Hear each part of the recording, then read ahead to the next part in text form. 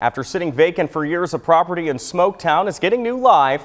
WDRB's Lexi Ratterman shares the huge gift a prominent local family just gave. Lexi?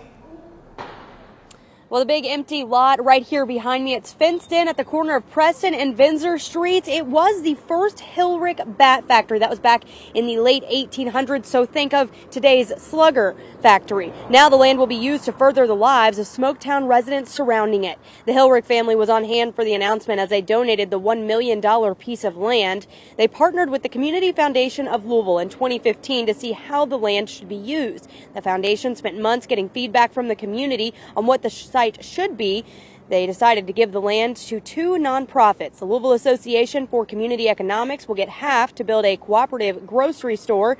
Rebound Inc. will get the other half and create a community land trust focusing on things like affordable housing for Smoketown residents. The foundation says some people might not agree with the decision since neither organization actually has experience with what they're going to be doing.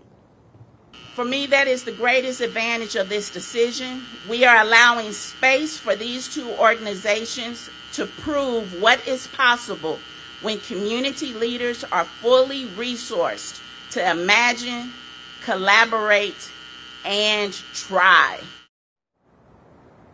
That collaborative grocery store will be on this half of the land, and it is scheduled to break ground by the end of 2023. And on the other half of the land will be where Rebound Inc. creates that community land trust, and they're working on making a resident-based board of directors right now.